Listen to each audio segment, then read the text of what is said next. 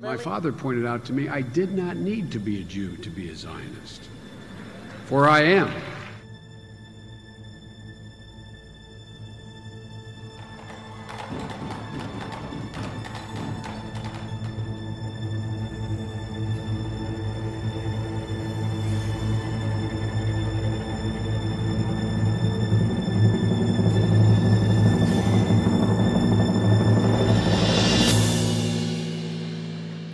So, having grown up in the Bay Area, I fondly remember those Jewish National Fund boxes that we would use to collect donations to plant trees for Israel.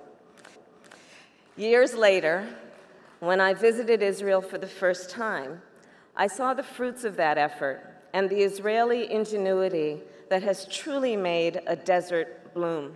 I apologize for repeating myself. I've spoken to you so many times, but were there not in Israel, the United States would have to invent one. Joe, my friend, welcome to Jerusalem. Good to be back. And as I toured Israel's Supreme Court, I was struck by the iconic architecture, which embodies Israel's founding principles of democracy and rule of law. The United States would have to invent in Israel. It's more than merely a moral obligation we have, it's a security necessity. So let me be clear about what I believe. I stand with Israel because of our shared values, which are so fundamental to the founding of both our nations. I believe the bonds between the United States and Israel are unbreakable, and we can never let anyone drive a wedge between us. It's for both Israel's sake and for the United States. The security of Israel and the United States is inextricably tied, and we will never, ever, ever abandon Israel out of our own self-interest. I believe Israel should never be a partisan issue, and as long as I'm a United States Senator, I will do everything in my power to ensure broad and bipartisan support for Israel's security and right to self-defense.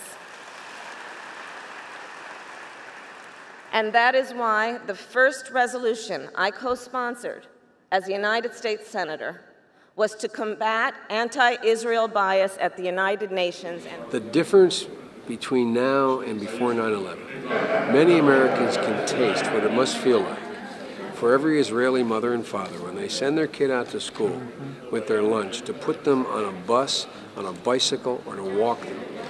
And they pray to God that cell phone doesn't ring. Every day. Every day. And so let's get it straight. Israel is not the cause of Iraq. Iraq, being settled or not settled, has nothing to do with Israel's conduct. And as Iran continues to launch ballistic missiles, while it arms and funds its terrorist proxy Hezbollah, we must stand with Israel. The second part is people should understand by now, this should be crystal clear, that Israel is the single greatest strength America has in the Middle East. I always say to my friends when they say those things to you, I say, imagine our circumstance in the world were there no Israel. How many battleships would there be? How many troops would be stationed?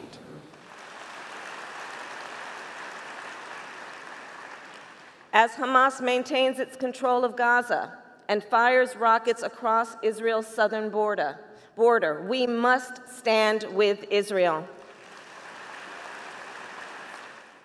In the midst of uncertainty and turmoil, America's support for Israel's security must be rock solid.